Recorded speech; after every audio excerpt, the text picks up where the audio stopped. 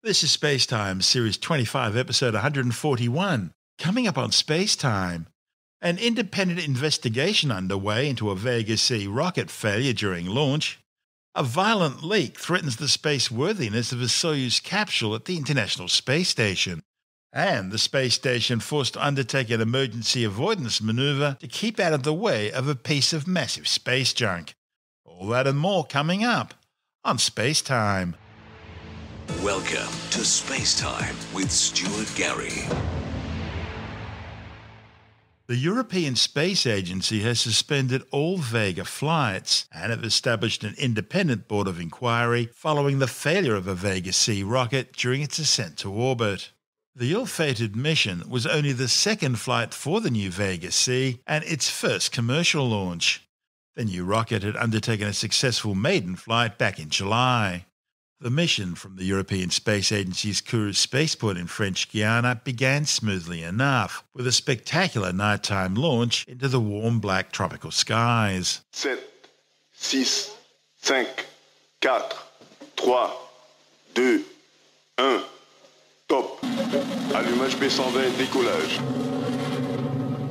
La propulsion est nominale, le pilotage est calme. Le pilotage est calme, la trajectoire est nominale. Acquisition de la télémesure par la station de Saint-Jean.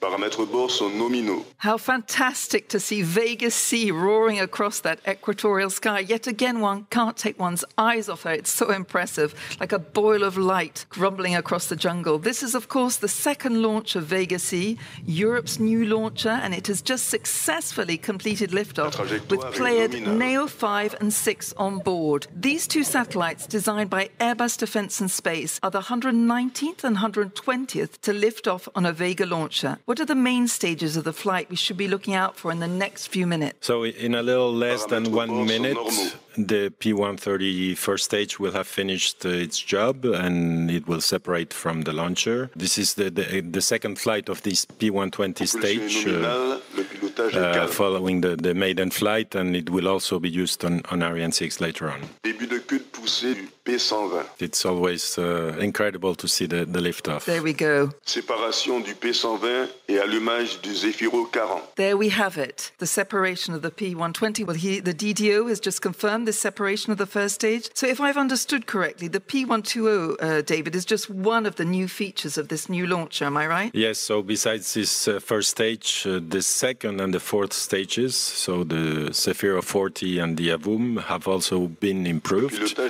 increasing their propellant capacity and therefore the overall launcher performance. And also, very important, the fairing volume has been increased, allowing the launcher to accommodate larger satellites. Well, Vega C is starting to lighten its weight and separate from its first stage, the P120. What is the next step for the European launcher? So in a few seconds, the Zefiro 40 stage will have finished also its job, and it will also separate from the launcher. And the third stage, the Set-9, will ignite and continue the mission. The Vega C's new solid rocket first stage engine performed nominally, propelling the two-satellite payload towards orbit.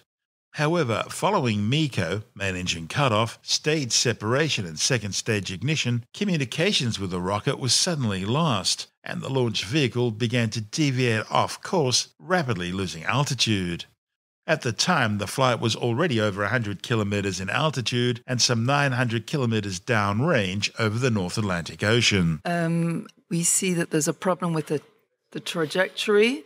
David, can you tell us? Yes, so there seems to be an issue with the launcher, yes. So we stand by to get more information. So could you tell us exactly? We can see on the graph in front of us, we can see that the trajectory, it seems to be going, maybe, is it going off course? Can you tell me? No. Yes, indeed, the altitude, it seems to be lower than expected. So the altitude, we're at 107 kilometers. Have you got any news from us from Kourou in your earpiece? No, not for the time being. In this type of situation, how would you interpret this? What might have happened? What could happen? Okay, for the time being, we're waiting to get more precise information on. Sorry, David, you were saying you're still waiting for news in your earpiece, is that right? That's right, yeah. We can see the DDO, they seemed very focused and still concentrated, trying to work out the problem. The French space agency Kness was forced to abort the mission and initiate a self-destruct order, blowing up the rocket and its multi-million-dollar payload, a pair of Earth observation satellites built by Airbus. The Pleiades Neo 5 and 6 spacecraft were meant to join the Pleiades Neo constellation, undertaking high-resolution imagery of the planet. In your long career, have you already had a problem such as this, perhaps? Yes, indeed. There have been issues before, yes. Okay. À tous de DDO. Suite à accident lanceur, que tous les moyens restent activés pour une mise en configuration d'arrêt de la base de lancement. What does that mean, David? What has the DDO just announced to us? Yeah, so the DDO announced that there was indeed an issue with the launcher, and so everybody's standing by on the launch base to see what the exact situation is. Yes. Yeah. Okay. The failure appears to have involved the Italian-built Zefiro 42nd stage. It marks the third failure in 9 launches for the Vega rocket. This launch was originally slated to fly back in November, but it was delayed due to issues with the Vega C's new payload fairings. Arianespace Chief Executive Stephen Israel says the launch failure was unrelated to that issue. He says the flight data will be analysed as part of the inquiry, which will be co-led by the European Space Agency and Arianespace. So after the liftoff and the nominal ignition of the P120C, which is the first stage of the Vega, and under pressure has been observed on the Zefiro 40, which is the second stage of the Vega. And after this under pressure, we have observed a deviation of the trajectory and a very strong anomaly. So unfortunately, we can say that the mission is lost. And I want to deeply apologize towards our customer, Pleiades Neo and Airbus Defence and Space, for this failure tonight. And we will now have to work with all our partners to better understand why the Zefiro 40 has not worked properly tonight, triggering the failure of the mission. So we are going now immediately with all the teams, with our prime avio and all the partners to study what has happened tonight, and I really apologize for this anomaly. Israel further added that neither the Ariane 5 or the new Ariane 6 programs are impacted by this failure. But with only 2 Ariane 5 launch vehicles left in the manifest, and the Ariane 6 not expected to undertake its maiden flight until later next year, Europe is now left without an independent means of accessing space. The European Union won't use Russian Soyuz rockets because of the sanctions imposed on Moscow in the wake of the Kremlin's invasion of Ukraine, and so that leaves the United States in the box seat, at least until the Vega C is returned to flight status. This is SpaceTime. Still to come, a violent leak threatens the spaceworthiness of a Soyuz capsule docked to the International Space Station. And the space station forced to undertake emergency maneuvers to avoid a massive piece of space junk. All that and more still to come on SpaceTime.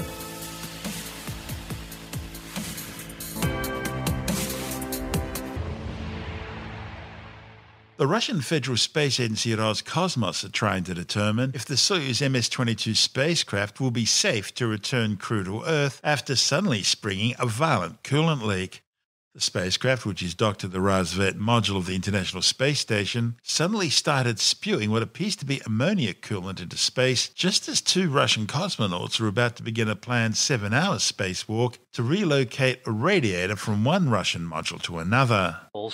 Coming out of the Soyuz MS-22 vehicle that is attached to the Razvet module on the Earth-facing side of the Russian segment of the International Space Station. We do not know what the source of this stream of particles is at this point.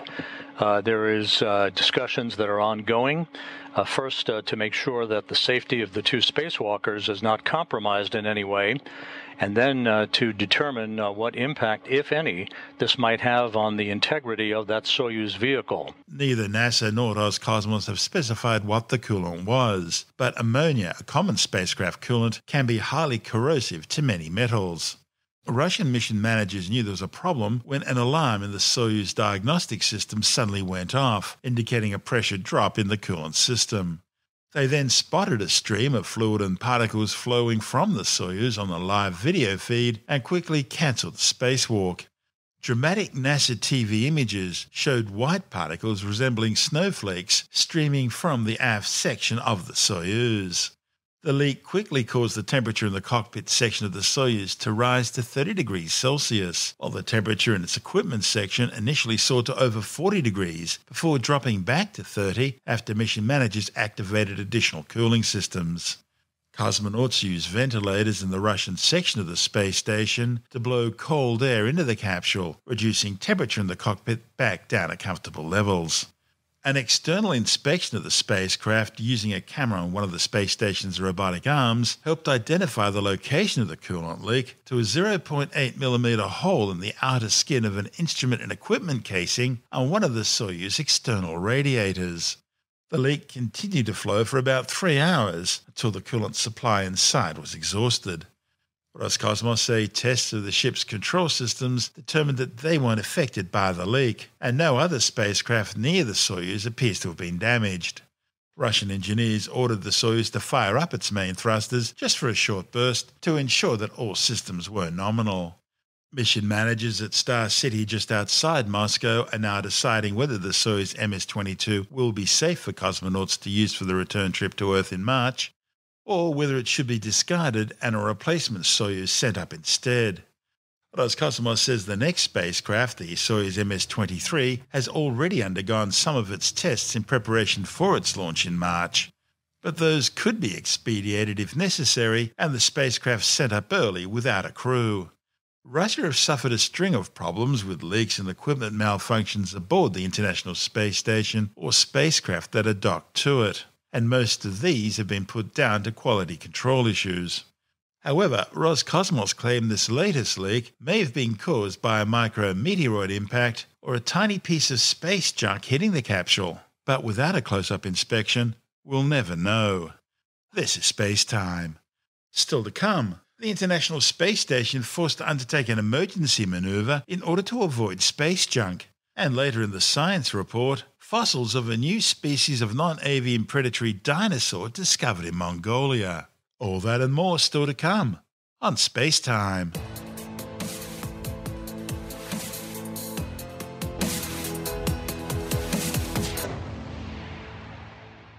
NASA have cancelled a planned spacewalk and undertaken an emergency maneuver to move the International Space Station out of the way of a piece of Russian space junk heading in their direction.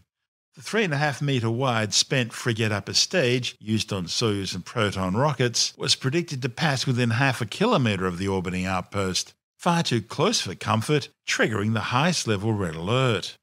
The incident happened after 2 Expedition 68 crew members successfully completed the first of 2 EVAs, or extravehicular activities, to increase the orbiting outpost's power output. The 7-hour and 5-minute spacewalk successfully installed one of the new iROSA rollout solar arrays, which were recently transported to the space station.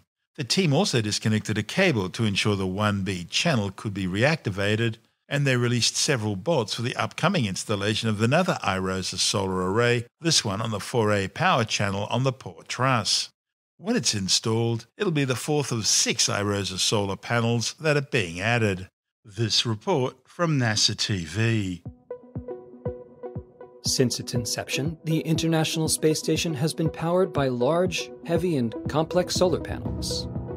But as expected, these panels have slowly degraded over time. As a part of an experiment, the station's robotic arm unfurled the first ROSA, or Rollout Solar Array, in 2017, testing a new and unique concept.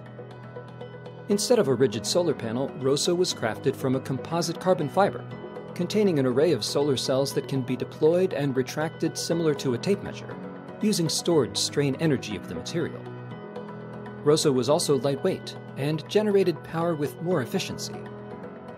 Now, larger versions of ROSA technology, known as iROSA, are being installed on the station permanently through a series of launches and spacewalks. The arrays augment the existing power supply and restore power to previous levels when the original arrays were installed. ROSA technology is also an important part of future exploration. It will serve as a power source for Gateway, the planned multi-purpose outpost orbiting the Moon, PROSA, proven on the space station and powering its way to the moon and beyond our planet's reach. The new panels will increase the space station's solar power capacity by 30% from 160 up to 215 kilowatts. However, the planned second spacewalk to install that fourth array was postponed after mission managers determined that a large section of Russian space junk, which they had been tracking for several days, was likely to pass dangerously close to the space station. Mission managers in Moscow used the thrusters on one of the docked Progress cargo ships to safely maneuver the space station out of the way of the spent rocket stage. This is SpaceTime.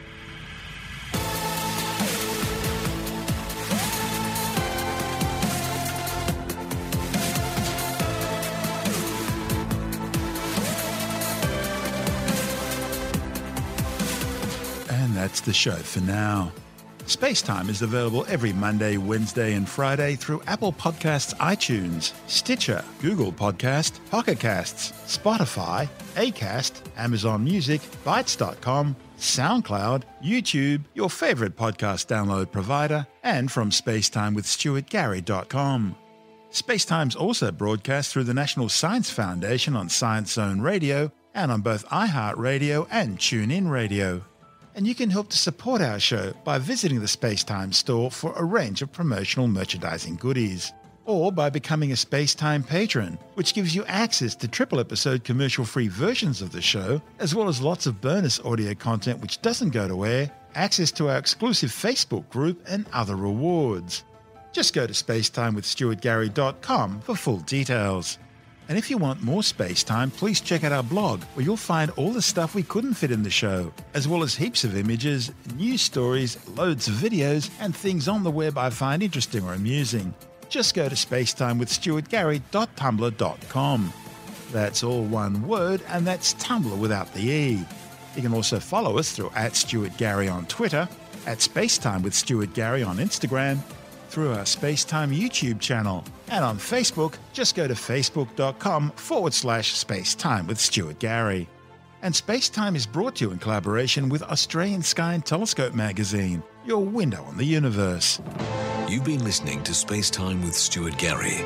This has been another quality podcast production from Bytes.com.